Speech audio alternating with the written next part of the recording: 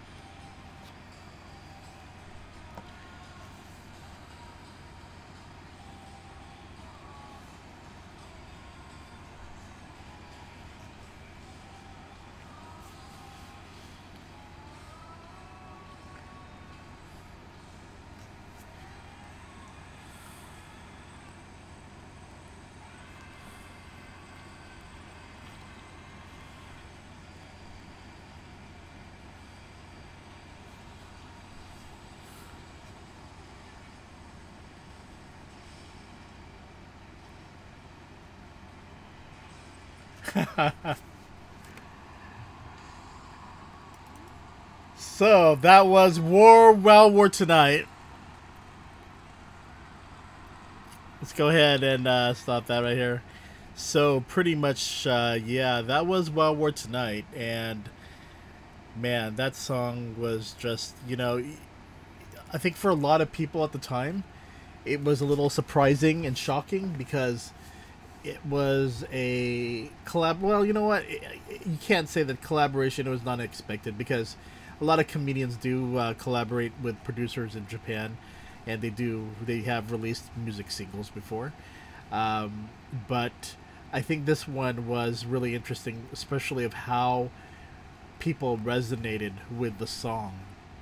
I think if anything, just looking at the comments here, Hamada said that he said that I wonder if he understood me and wrote the song because he knew me well. I think it applies to anyone who's working hard at something. Maybe that's why I was able to sing it so naturally and honestly. Sakamoto Ryuichi, you saw him with the keyboard. He was playing. The late legend Sakamoto Ryuichi said that among Komodo songs, this is a straightforward song with a natural chord progression and a straightforward melody line. It nicely reflects Hamada's desire to make people cry during dramas. Okuda Tamio said, it was such a good song that I had a lot of respect for it and didn't feel like competing with it. Yoshihiro Kai said, it's hard to see it's hard to see because it's set to a dance beat, but I have a lot of faith in people who can write these kinds of slightly sad lyric phrases. So this was just a very it's a song that just pretty much came out of nowhere and sold 2.3 million copies. So it's the third best-selling work from Komodo Tetsuya, and it's also the best-selling CD ever by a comedian. So that's for CD single, not albums.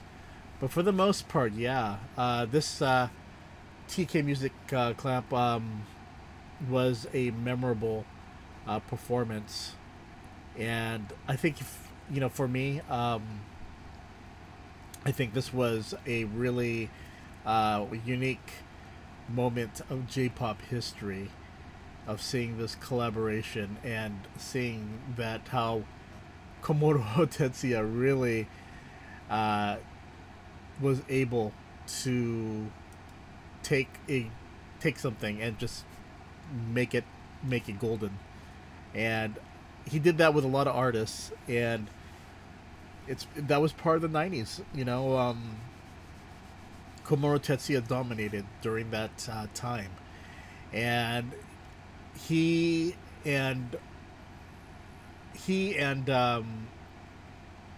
Hamada would pretty much reunite for another single titled Going Home just a few months later, and that one also was #1, and they reunited again a year later with the song Friendship. So they released a total of 3 singles, and for the most part, yeah, it was again a unique moment in J-pop history. So definitely check that out.